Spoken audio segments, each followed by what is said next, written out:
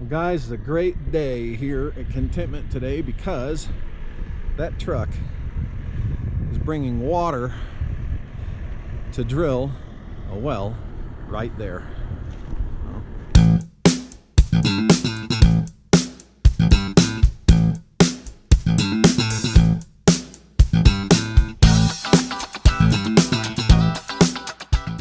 Guys, this is Ryan with Heersink. How's it going, guys? Drilling.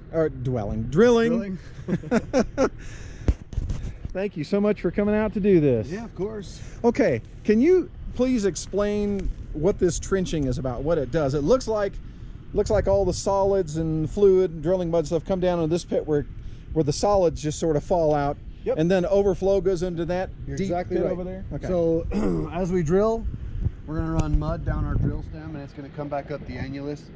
And it's, you know, as it goes through the trench, it's gonna fall out.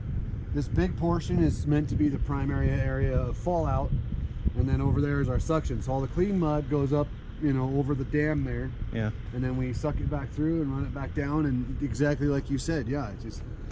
So how full do you expect this pit to be when you guys are done of solids from the drill stem? Oh, solids? That's an interesting question. I guess it depends on what we're in. If we have a lot of gravel, the gravel tends to fill a lot, you know, like the pea gravel, the small stuff. Yeah. Sand kind of just circulates its way back through. Right. Do you typically fill these up though? I mean, with the solids from the... Yeah, when we're done, we'll backfill it, if that's what you're asking. No, I mean, does the amount of solids you get out, does it actually fill this pit? No. Or do you wind up covering it over? No, I'd say so. We'll fill it probably 65% with mud. Okay. And I would say 60 to 70% high side of that would be filled with cuttings. About how fast do you think that drill stem will drill through this?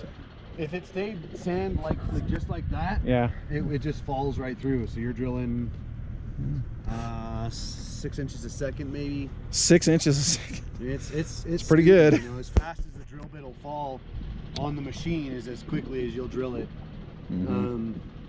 You know, but then you get into some like clay. If you got into some real hard clay, then you start drilling a lot slower, and it becomes more of like almost like you're drilling through rock, you know. Yeah.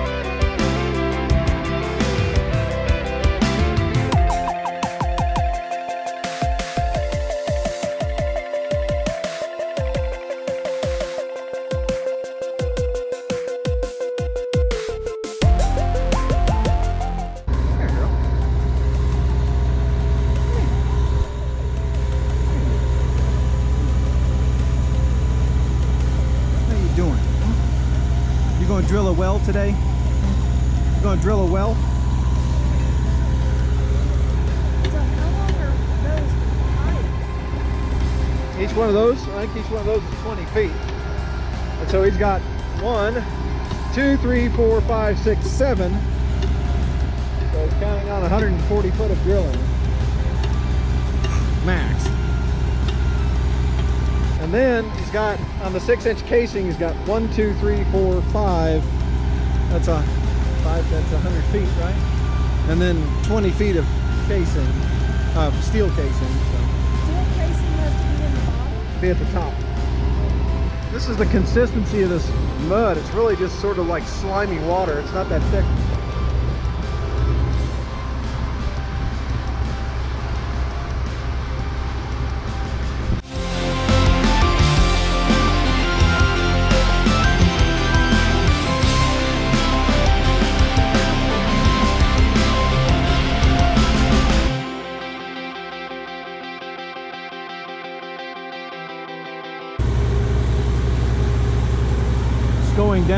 about the rate of an inch or two per revolution.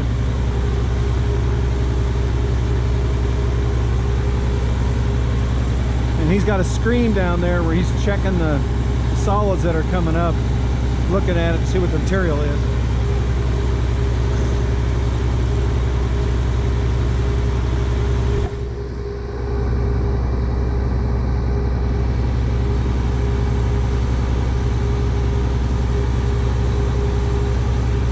You can see how quickly this pipe's going down.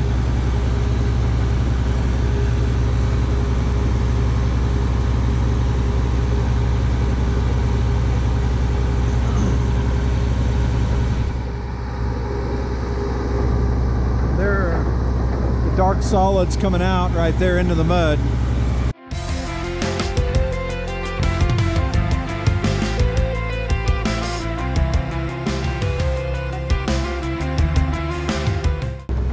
Okay, so right now we are at about 50 feet of depth, and they're meeting some resistance. That head is not going down like it was before.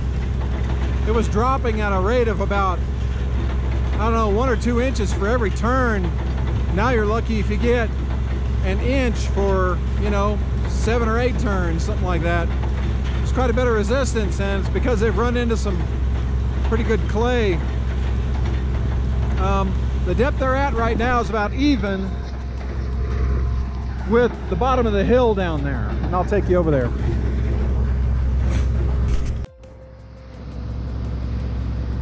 Okay.